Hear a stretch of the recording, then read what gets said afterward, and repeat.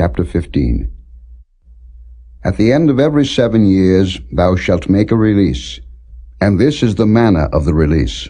Every creditor that lendeth aught unto his neighbor shall release it. He shall not exact it of his neighbor, or of his brother, because it is called the Lord's release. Of a foreigner thou mayest exact it again, but that which is thine with thy brother, thine hand shall release.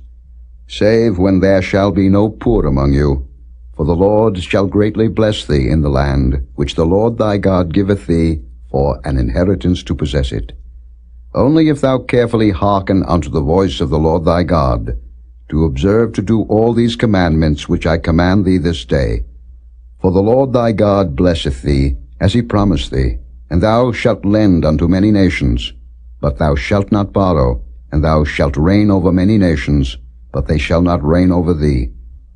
If there be among you a poor man of one of thy brethren within any of thy gates in thy land, which the Lord thy God giveth thee, thou shalt not harden thine heart, nor shut thine hand from thy poor brother. But thou shalt open thine hand wide unto him, and shalt surely lend him sufficient for his need, in that which he wanteth.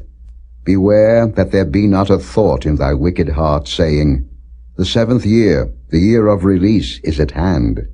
And thine eye be evil against thy poor brother, and thou givest him naught, and he cry unto the Lord against thee, and it be sin unto thee.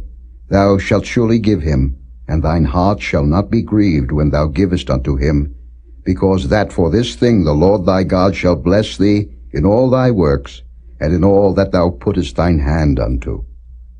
For the poor shall never cease out of the land. Therefore I command thee, saying, Thou shalt open thine hand wide unto thy brother, to thy poor, and to thy needy in thy land. And if thy brother, an Hebrew man, or an Hebrew woman, be sold unto thee, and serve thee 6 years, then in the 7th year thou shalt let him go free from thee. And when thou sendest him out free from thee, thou shalt not let him go away empty. Thou shalt furnish him liberally out of thy flock, and out of thy floor, and out of thy winepress, of that wherewith the Lord thy God hath blessed thee thou shalt give unto him. And thou shalt remember that thou wast a bondman in the land of Egypt, and the Lord thy God redeemed thee. Therefore I command thee this thing today. And it shall be, if he say unto thee, I will not go away from thee, because he loveth thee and thine house, because he is well with thee, then thou shalt take an awl, and thrust it through his ear unto the door, and he shall be thy servant forever.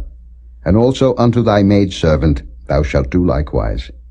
It shall not seem hard unto thee, when thou sendest him away free from thee, for he hath been worth a double hired servant to thee, in serving thee 6 years, and the Lord thy God shall bless thee in all that thou doest. All the firstling males that come of thy herd and of thy flock thou shalt sanctify unto the Lord thy God.